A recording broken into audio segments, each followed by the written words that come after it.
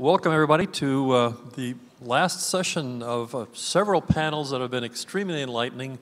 A bit of a short course in education and the technology and the engineering of the Apollo era. They will be available on, yesterday's will be available on C-SPAN and others we hope will be available to you through the website. My name is John Charles. I'm the scientist in residence here at Space Center Houston. I recently retired from NASA after almost 33 years of research, life sciences research experience. And despite my appearance, I was not here during Apollo. I wish I had been. I got here as quickly as I could after I finished all my education so I could hang out with guys like this. These gentlemen on this panel continue our effort to bring you into the 1960s, into the engineering decisions and the human challenges and some of the drama that took place in the Apollo program that led up to the very successful Apollo 11 landing 50 years ago yesterday in 1969. I'm very pleased to be part of this process and to have a chance to introduce to you some of the most important and most interesting and most informative and entertaining people that you're going to hear from that era. To my immediate left, Mr. Don Davis, Don Travis, yes sir, who was involved in tracking and communications for the Apollo program. To his left, Ed Smith, who was involved in guidance, navigation, and control for the lunar module. Then you may hear us discuss GNC, that's guidance, navigation, and control. And to his left, Mr. Harry Erwin, who was involved in several things, including microwave and laser systems, but he also did some crew systems work inside the spacesuit. And I would like to minimize the amount of talking I do and maximize the amount of talking they do. At the end, we'll have a question and answer period. So with no further ado, Mr. Travis.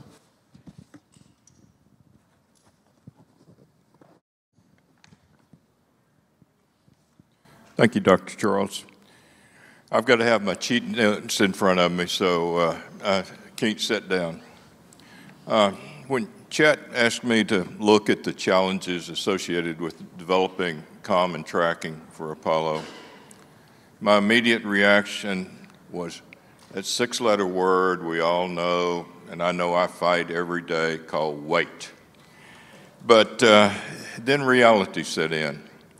And I realized that, among other things, we designers had to consider things like the severe power and volume limitations that our communication system would have on the Apollo spacecraft, the little matter of communicating over 250,000 miles, the need to determine, all right, how much antenna gain is required, the need to determine how to get spherical antenna coverage around the spacecraft, how much antenna gain do you have to have in the ground station, and what operational frequency band are we going to use, and things like that. So it was not the trivial matter of just considering how much weight can I get in there.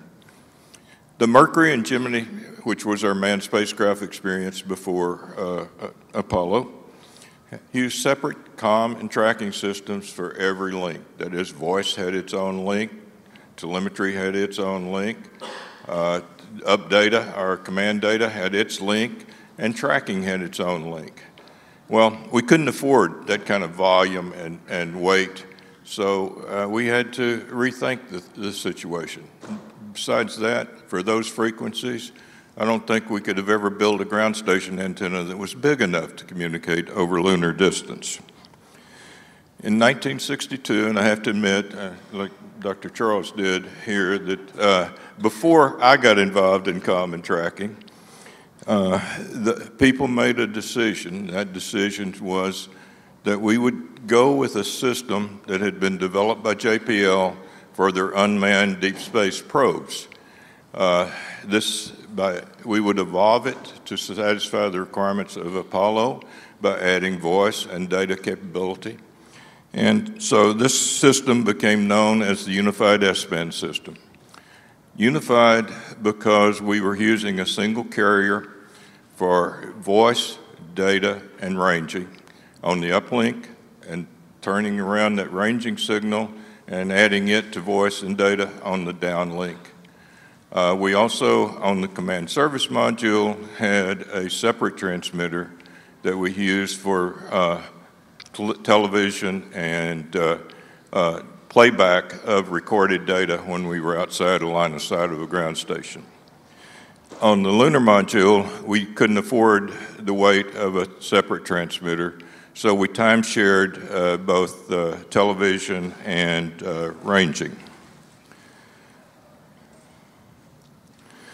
The command service module got the required spherical coverage by placing 4 omnidirectional antennas at 90-degree elements in the heat shield.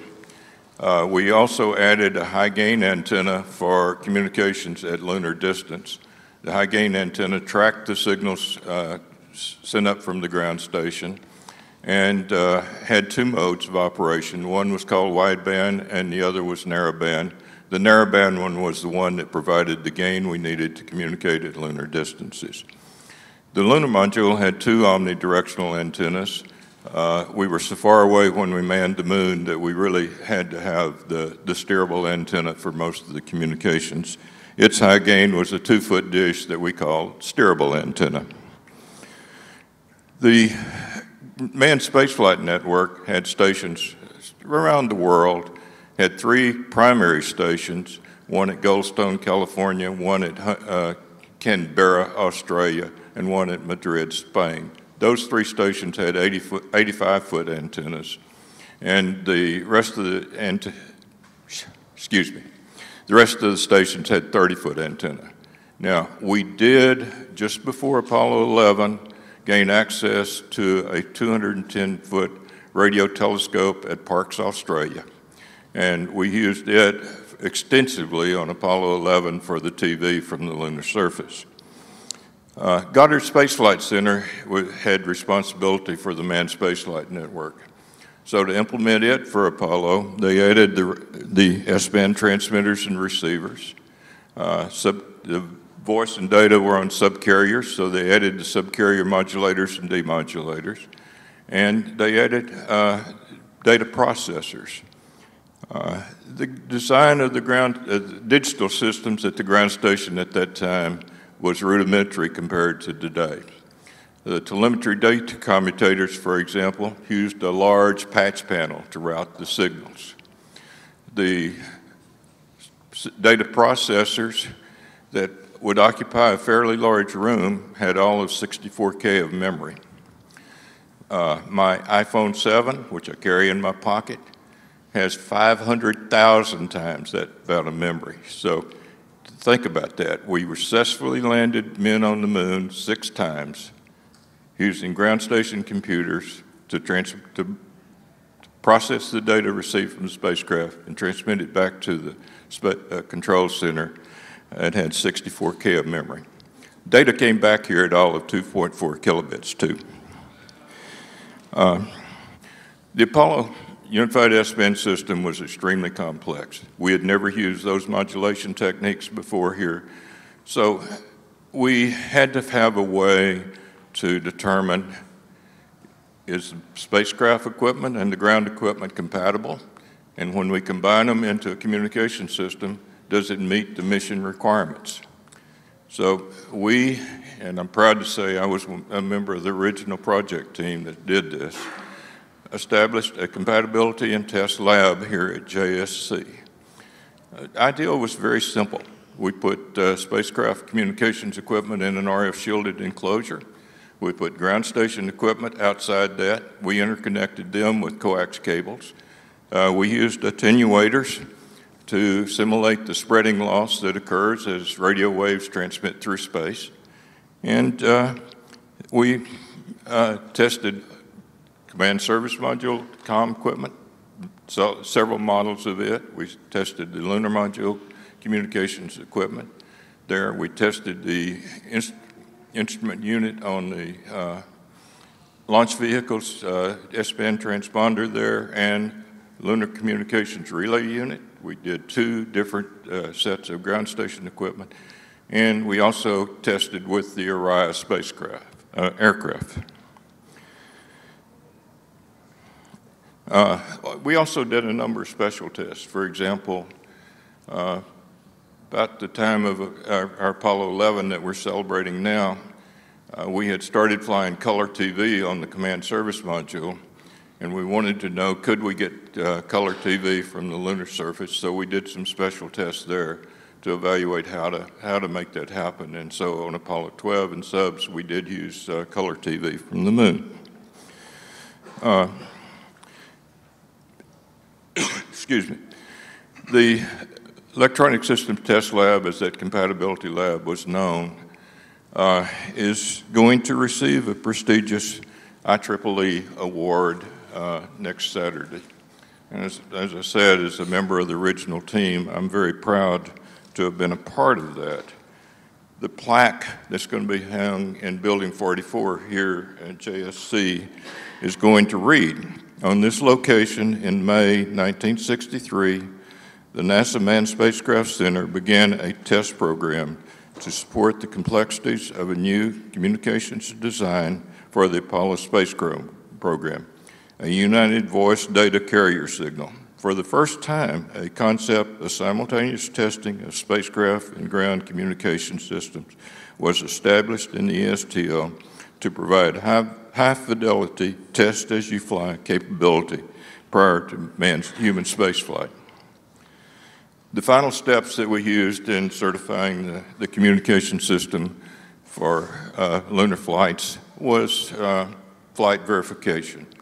I was the lead of the communications team, and for each mission, we would meet with the Apollo spacecraft program management team, the flight planners, the flight controllers, and we would plan special tests of the communication system to be done during that mission. Following the mission, we would analyze those tests, the results of those tests. We would also analyze how well the communication system supported the other parts of the mission. We would provide those inputs into the Apollo 90-day report, and then we supplemented the Apollo 90-day report with a final report on comm and tracking. And for each, when we did have an anomaly, that same team analyzed the data, found the cause of the anomaly, and worked with the program office to ensure that we got it corrected prior to the next mission. So that's a brief summary of what we did, some of the challenges we faced, and what we did to achieve the communications that you've seen from Apollo. And I'm proud to say that those tests paid off in such a way that we did have great communications on all of the missions. Thank you.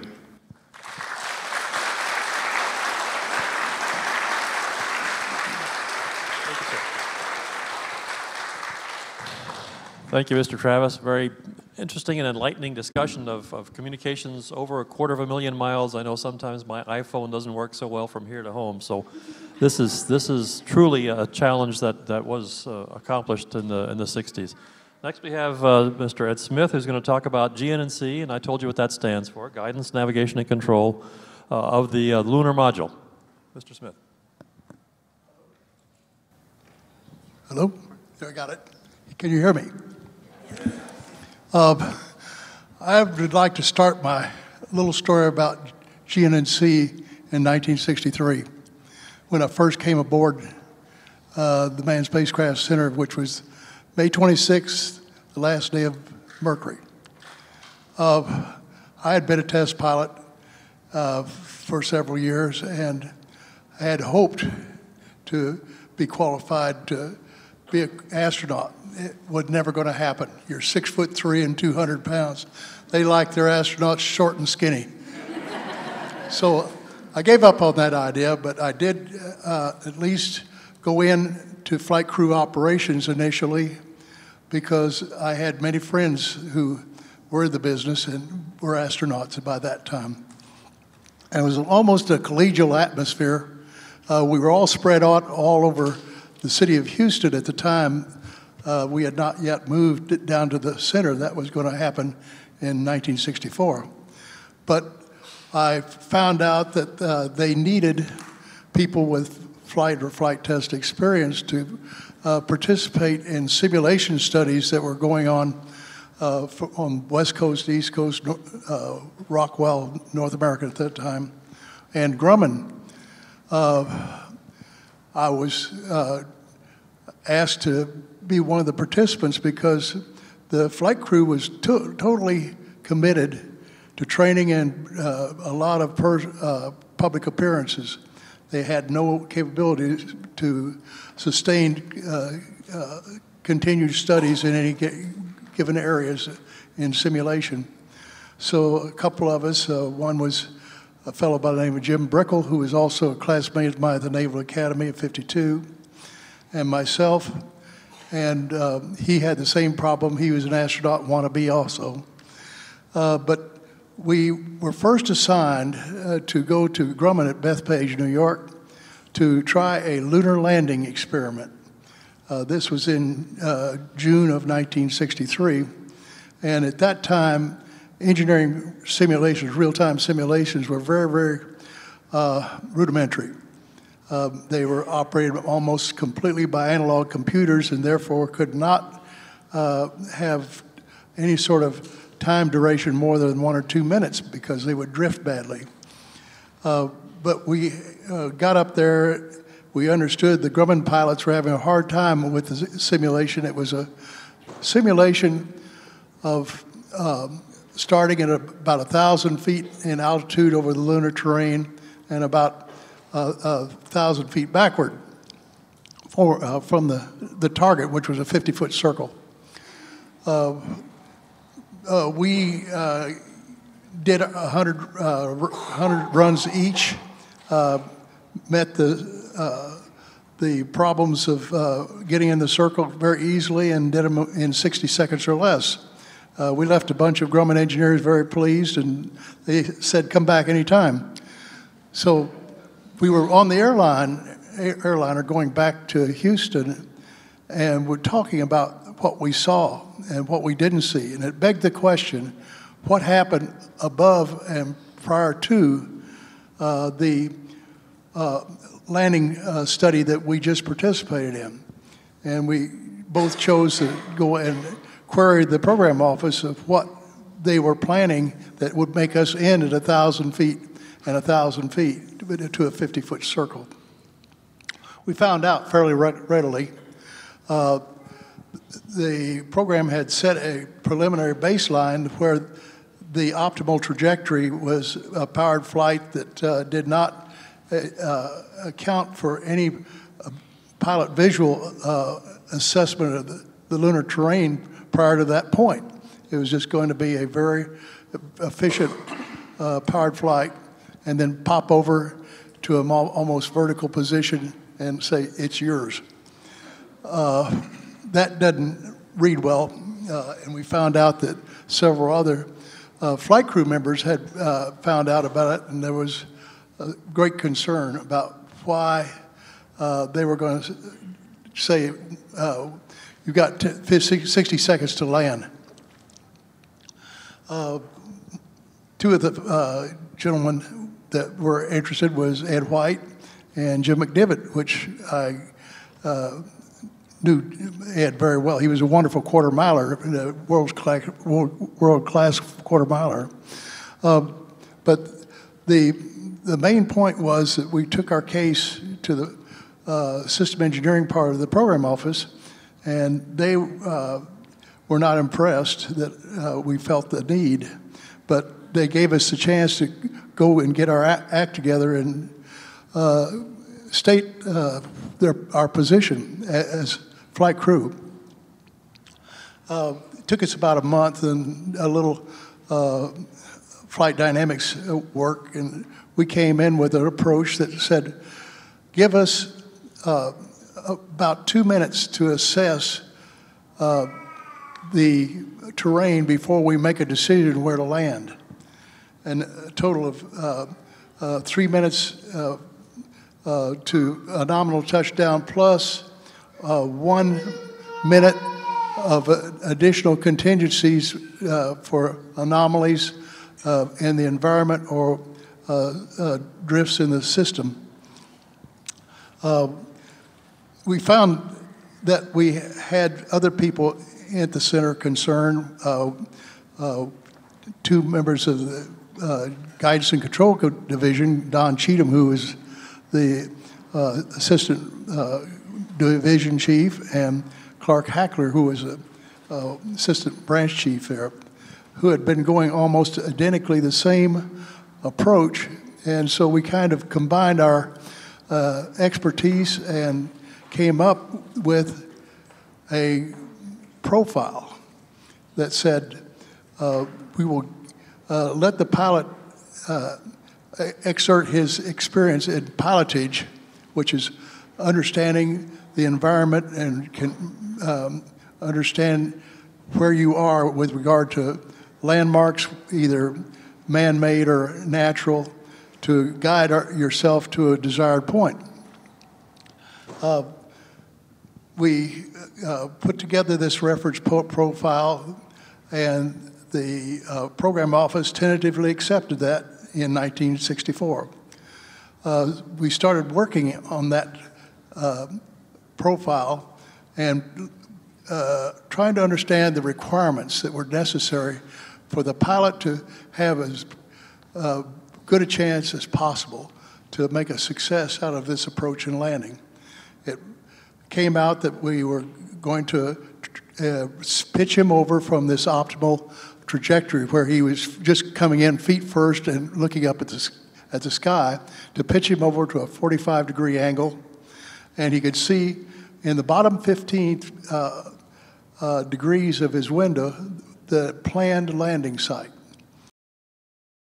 Upper left-hand corner, you see a picture of the astronaut in his standing position where he is tethered to the floor of the spacecraft and peering out a triangular window. The design eye position is about 16 inches from the window, but he could see at the bottom 15 degrees of the window the nominal landing site.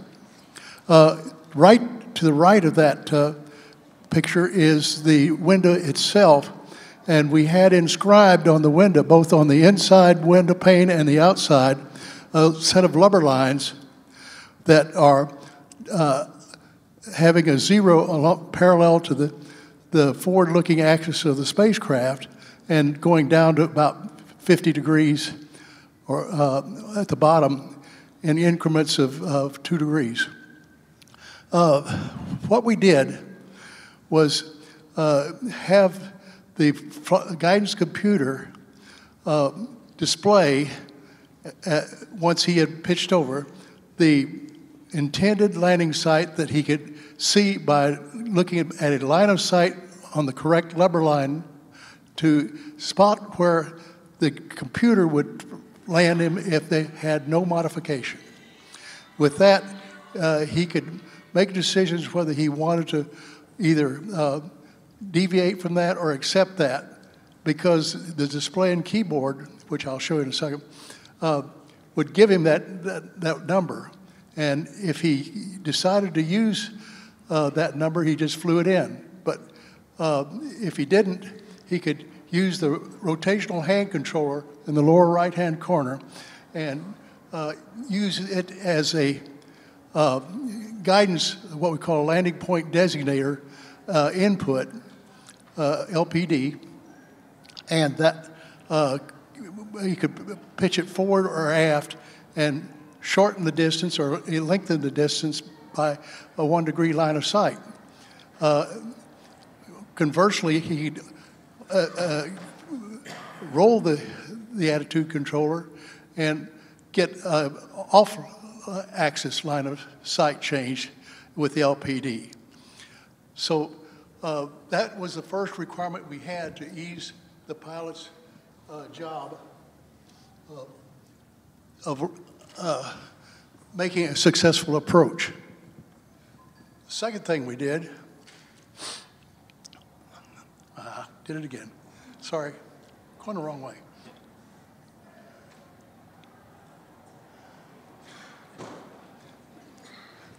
The second thing we did was to afford him an easy way of controlling as he neared the landing point. And he has cross pointers on the left-hand side that gave him the two horizontal components of his velocity, and then a set of tapes showing him altitude and altitude rate just to the right of the 8-ball that you see in the middle. Those were the main tools of making his navigation decisions. And then when he decided to make his decision to land,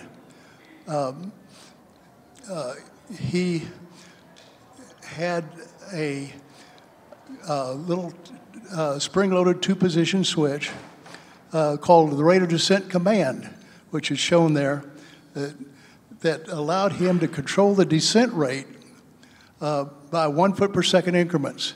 And the control system would maintain that given descent rate that he had commanded. And it was very powerful tool to allow him to assess the terrain while knowing that his descent rate is very stable. Okay.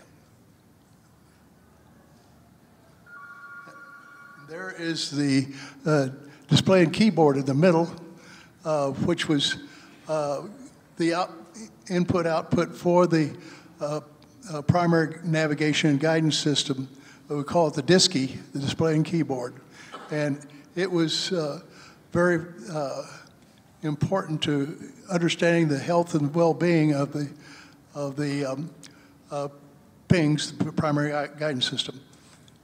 So now I can turn this thing off, I think. Come on.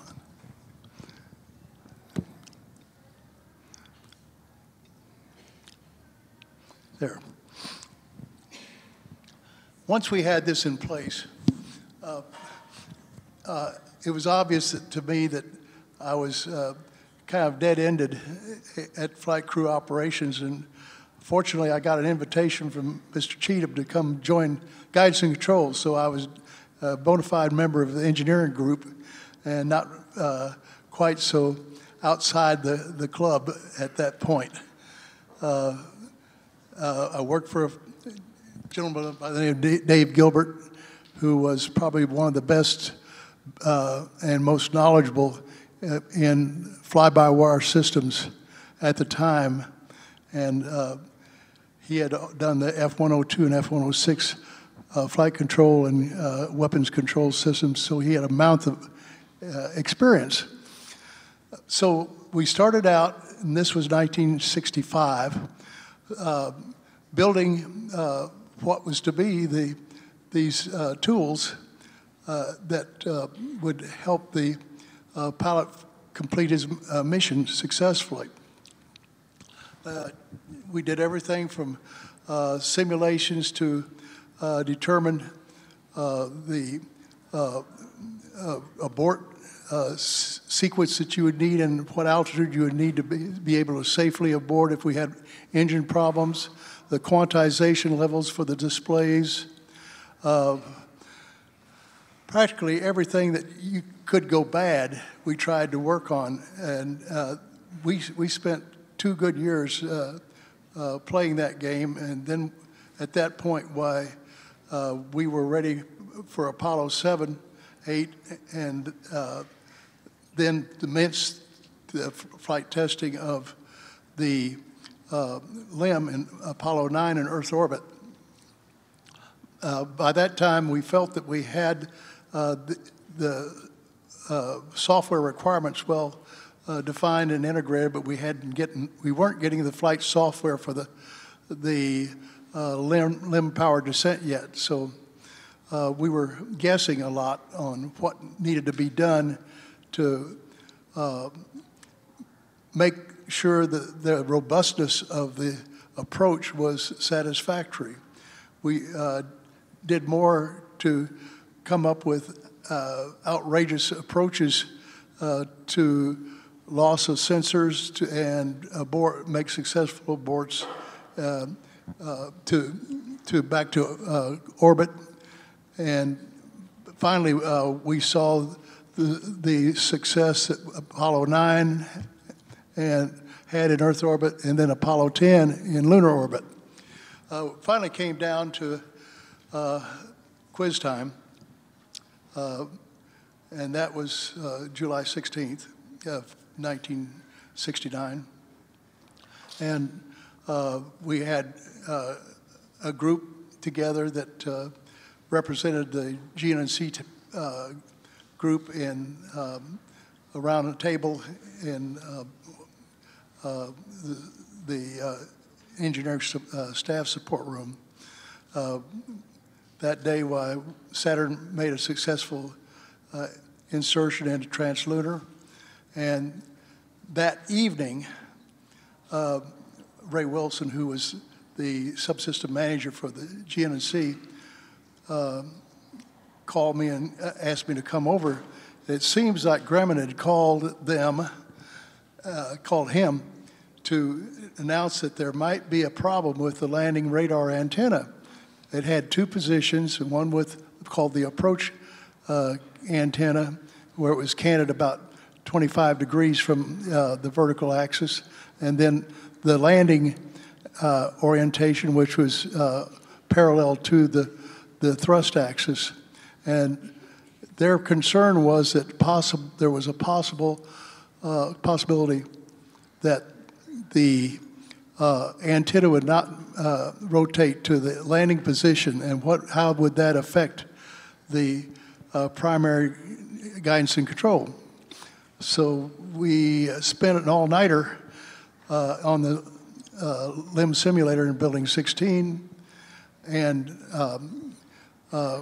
determined that even if it stuck, the data that we'd be getting both from horizontal position and vertical position was only mildly erroneous, but we needed to make sure that the primary guidance system knew about it. And at that time, we had what we call pad loads, which were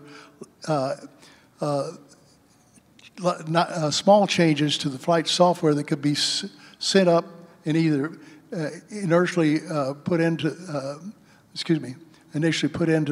diski by the crew or uploaded. But we had to get the attention of the flight ops people about the problem. So the next morning, we went to their 7 o'clock status meeting that's chaired by Dr. Kraft, and confronted them with the surprise that Grumman had given us. And as you might suspect, it was not well received. We did tell them that we had spent all night and tested the pad load, and it appeared to be satisfactory, and we gave it to them. They were not really enthusiastic about it, but Dr. Kraft said, take it and check it out. And with that, we beat a hasty retreat. That afternoon, Dr. Kraft called and said, thanks for what you did. It works, and we're going to send it up as a pad load. So that was the best attaboy I think I had in that program. And it set us up for the day where we were going to see the power descent, what was called the 60 series programs, do the thing on the first flight. Normally we think that first flights are done in a very controlled environment and very, very carefully test each function one by one, so that if we have a failure in flight test, we can revert to the original state of the spacecraft aircraft. In this case, we did not have that knowledge of the environment. It was a pure guesswork by all of us. We had done the best we could to understand what might occur and what might not. We had worked very hard to test these functions, and especially the new one we found out about a set of alarms that had been put in the flight software, which was called Luminary 1A, and it was new to us, and we had found out all about that about 2 months before the actual use of the for the power descent. And we worked very hard to insult the flight computer any way we could. We really tortured it. We would go to Grumman with their full mission engineering simulator and fly very convoluted missions and punch the interrupt button as much as we could, but we couldn't make any sort of penetration as far as bothering the computer. So we came the 20th of July, and we were getting ready to undock and start the power descent, the deorbit. We did that successfully, and power descent started. Within 5 minutes, as we got down to about 40,000 feet, we engaged the landing radar and immediately got a 1201 alarm. And fortunately, in flight ops, Jack Garman had one of the better mission operatives over there, was aware of the problems that could have been occurring with the 1201 alarm, and he heard what we were doing, and he told Steve Bales it was a go, and they took it. And we had 4 more of those alarms, 1201s and 1202s, and fortunately, the computer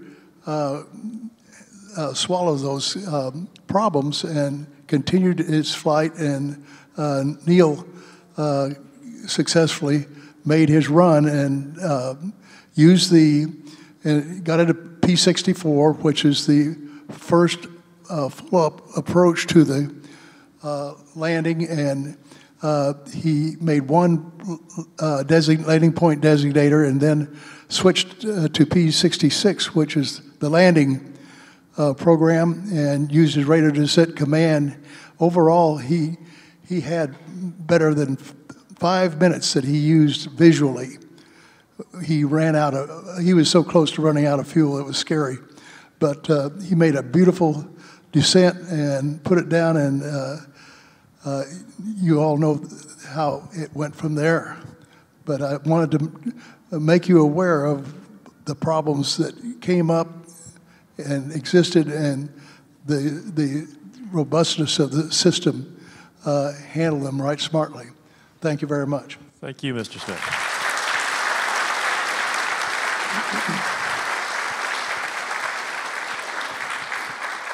I think it's always interesting when you listen to the replays of Aldrin talking to Armstrong. You can hear him calling out degrees, 32 degrees, and those are the numbers that Armstrong is looking at through the window to see where the computer is taking him for his landing and how he's maneuvering around.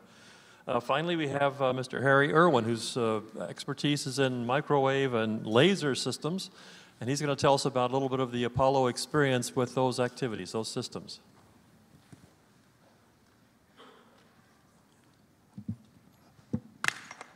I'm going to go a little bit more of an overview. Mine's not going to be so specific into some systems, but I came to the Johnson Space Center in '65, and I was 20 years old. And what I saw was an incredibly organized place. First, we knew exactly what we were trying to do: get them there, get them back. Kennedy had laid that out so nicely, and everybody from the center director to the person mowing the lawn knew what we were trying to do: get them there and get them back. The Manned Spacecraft Center, as it was called back then, was organized to do that mission. There were space scientists that looked at space and defined it. They said, this is the pressure, this is the temperature, this is the radiation, this is the gravity out there. Then there were life scientists, basically doctors, who looked at the human body and said, can't stand that pressure, can't stand that temperature, can't stand that radiation, can't stand that kind of gravity or microgravity. And then there were the engineers, and that's who we're talking about today, who would say, well, we'll build you a machine that can modify the environment so the human can stand it. And there were flight controllers that said, we'll direct the mission. And then there were astronauts who would actually fly the mission. In a lot of ways, the mission defined the hardware, but in some ways the hardware actually defined the mission, things that you could actually accomplish. I'm here today to talk about the engineers and the challenges of the design, the certification, and the equipment tests to make Apollo possible. Here at JSC, or MSC in those days, we were constantly challenged to find ways to simulate the environments of space. When I first started, there was not a Space Center Houston. All the tourists came on site. And we had 1 million a year that would come peeking through our windows and walking through the chambers. It was like being inside a fishbowl. But one of the first questions they always ask, I worked in chamber operations at first. People would be in there in suits with a vacuum. They want to know when they were going to float, when they were going to be zero gravity. That was one of the other speakers talked about that being the hardest thing. But we had vacuum chambers to test the suits. We had centrifuges to give us some acceleration. We had the wet F, which was the swimming pool, which is as closest to zero gravity as we could get. We had anechoic chambers, which basically mean no echo. So when a radio wave passes you in space, it doesn't echo off anything and come back. So you have to test it in places where it doesn't echo. We had a laser tunnel, and I'm going to talk a little bit more about that later. We had shake tables where we could put equipment on tables and shake them like the rocket would shake it on the way up. Some of the equipment that we first tested just came apart during those shake tables.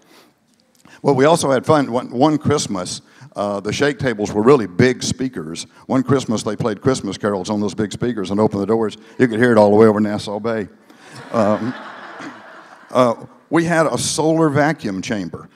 We actually put the entire command and service module with a crew in it, and the solar vacuum chamber had solar lamps on one side that looked like the sun, and liquid nitrogen on the other side that looked like the deep of space. And they did a whole mission profile of rotating in there, the time that they would have to take to go to the moon and come back to prove that that spacecraft could stay together in that kind of environment and get them back alive. And we had ESTL. Don talked about it a little bit while ago, Electronic Systems Test Lab, and basically it was to make sure that the electronics played nice, that one electronic system didn't interfere with the other one. But sometimes all of these things all these test labs didn't satisfy what you needed. I built a thing, or worked on a thing called the Apollo Laser Altimeter. It was a ranging system that used to map the moon for scientific missions and for future landing sites.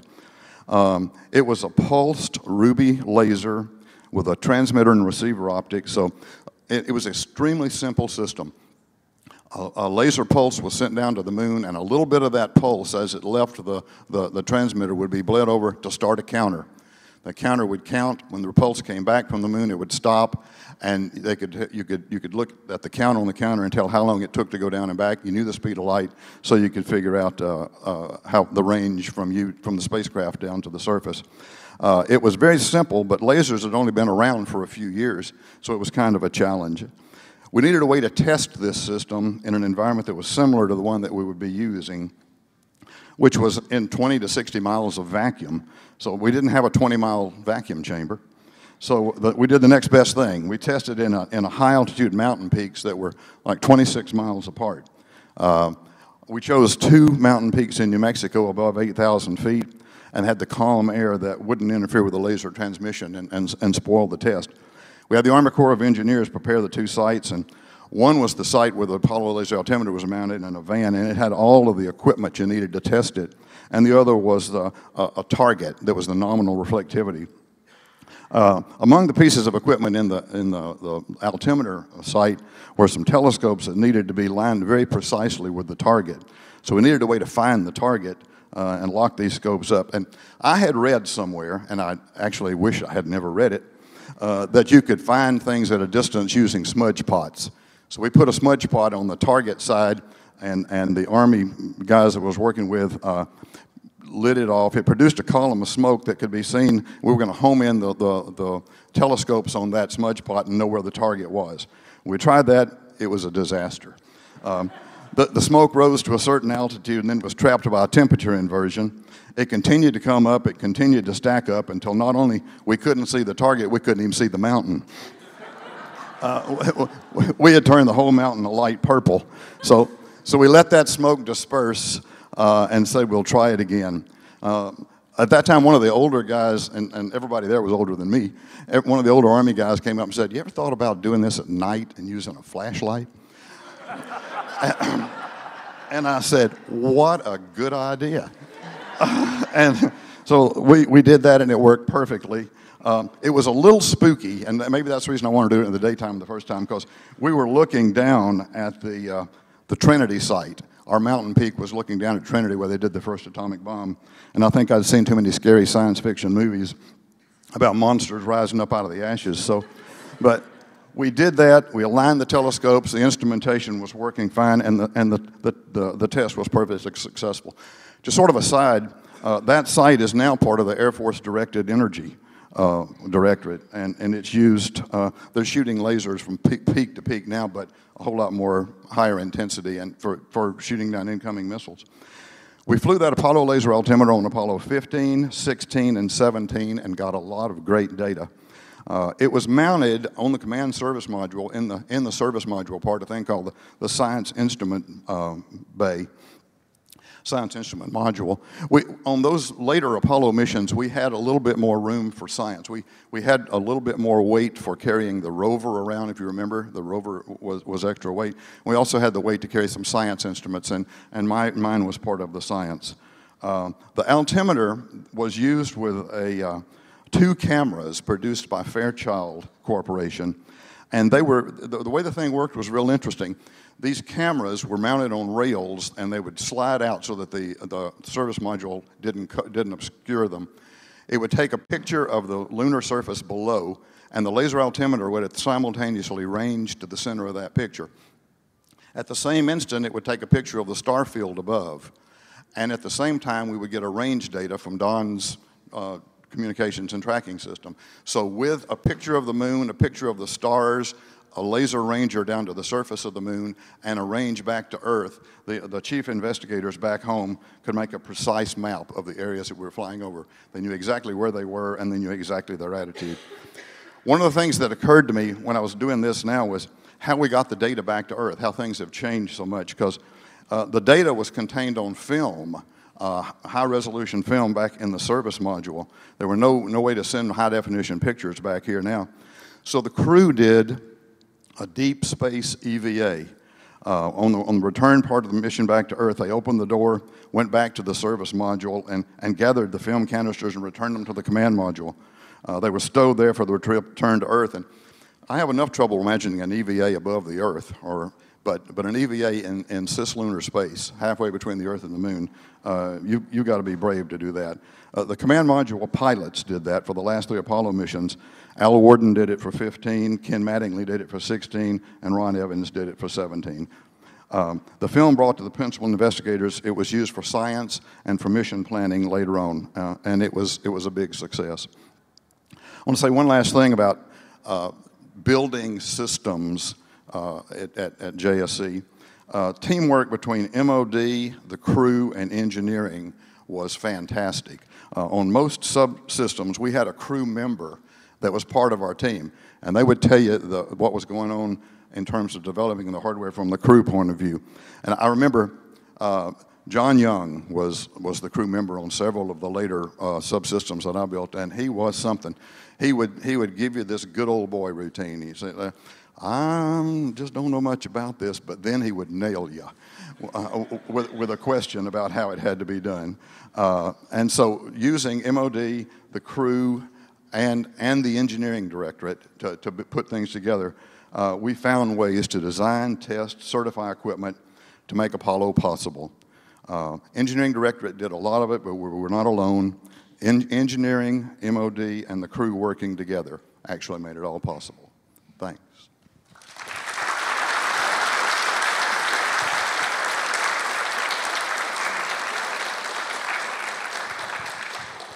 Thank you, Mr. Erwin. And now we have time for questions from the audience. Any questions for these luminaries, no pun intended, of spaceflight mission planning? Questions? Oh, okay, good.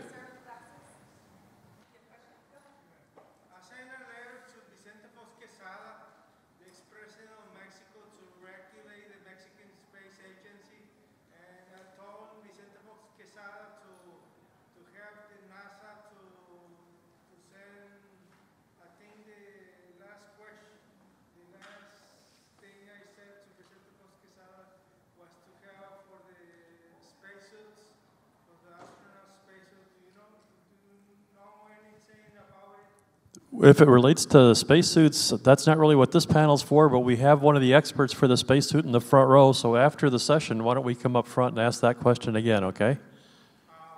Good, thank you. Oh, I see, yes, please.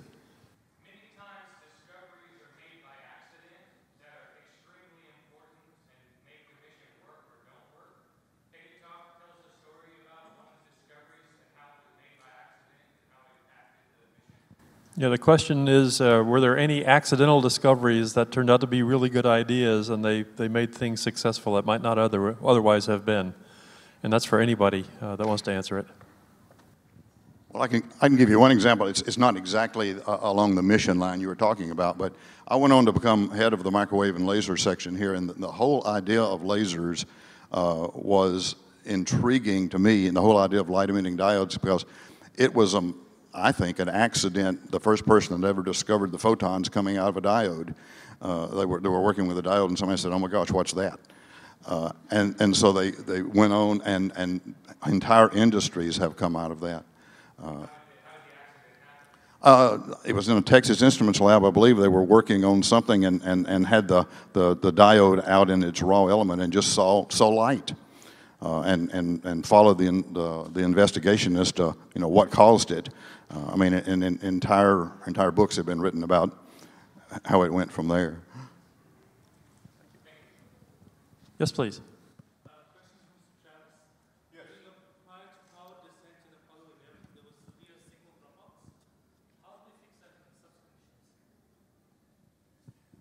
The question relates to the signal dropouts during the descent on Apollo 11, and how is that fixed on subsequent missions?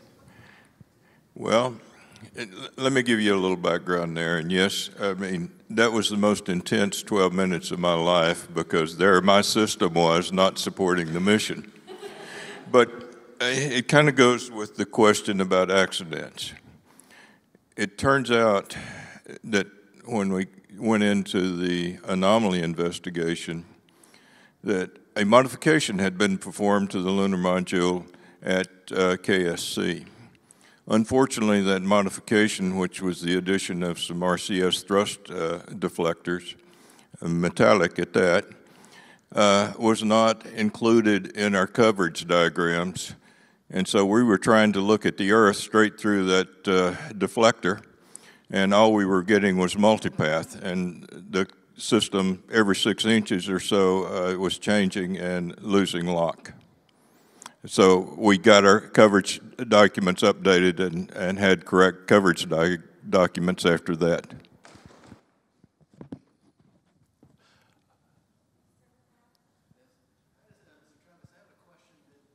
Neil Armstrong from the moon, the quote was, one small step for man, but then he always claimed that he actually said the amen portion of it, and he attributed it to the compression that was being used for communications. Is that right? The question relates to the quote from Neil Armstrong, "One small step for man," or "Amen." Did the radio compression have anything to do with that disappearing A? The answer is no. I have read more recently that he admitted that he intended to say amen, but and I guess you would say in the excitement of the moment, and I'm surprised he could even speak, he forgot the word a. And so what we're hearing is what he actually said.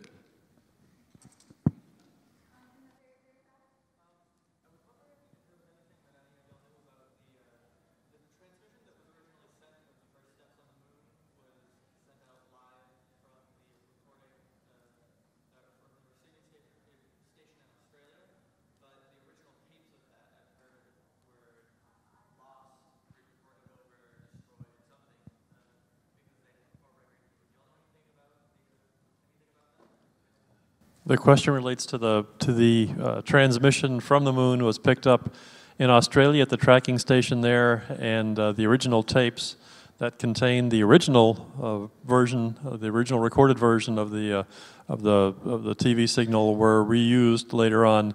Do you have any insights into all that discussion? even as recently as this week, I've heard arguments both ways. What I do know is that an engineer at Goddard Space Flight Center named Dick Navsker has done a lot of work with the movies that came down. Of course, that was a slow scan TV, so the signal was coming down at 10 frames a second and then being upgraded to 30 frames a second. And so there's some much improved video available on YouTube today compared to what we saw live that night.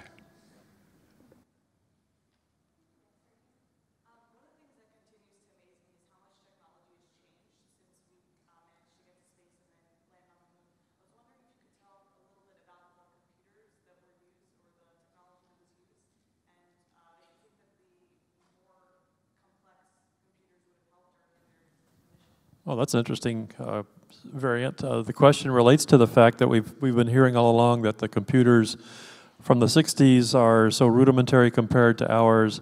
Would increased complexity of the computers in the 60s have helped or hindered the mission?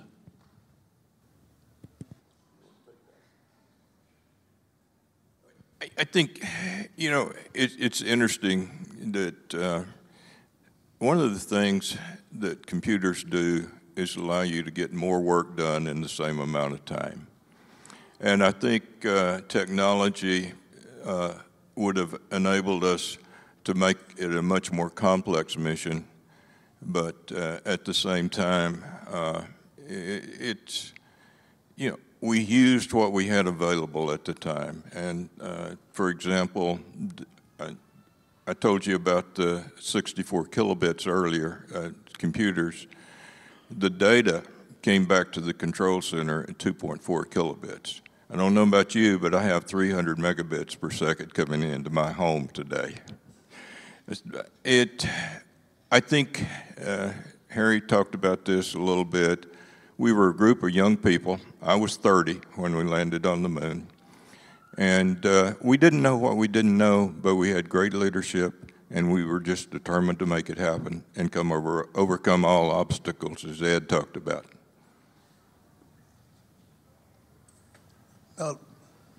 Can you hear me?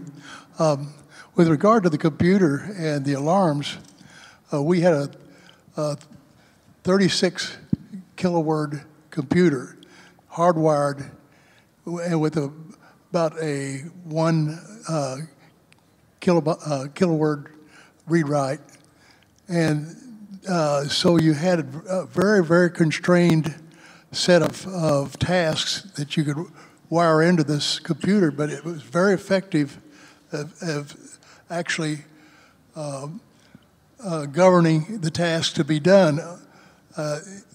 Well, the one time that we had this experience of a raft of alarms was because of the power sources that were used both in the